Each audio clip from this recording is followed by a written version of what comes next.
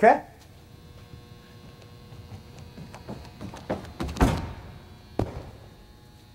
Good.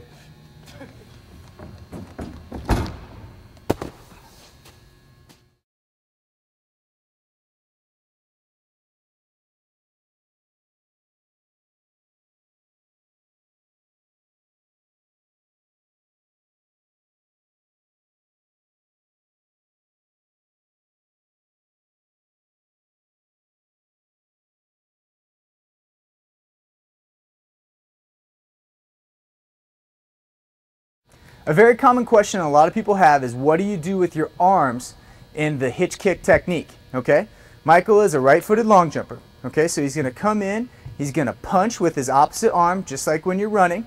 Okay, he's going to have a block arm here where he's going to hit this quickly, drive this knee, and finish his takeoff. Now, as his right knee comes through for his second punch, he's going to reach high with the left arm. Then he's going to have both his arms and legs come together as he moves into his landing to enter the sand. Again, a quick punch, punch, big reach and punch, land. One thing that I really want to make sure that you understand as a coach, the hitch kick technique is for your most advanced athletes. All right, most of the time it's going to be your girls that are long jumping at least 18 feet and your guys that are jumping close to 23 feet.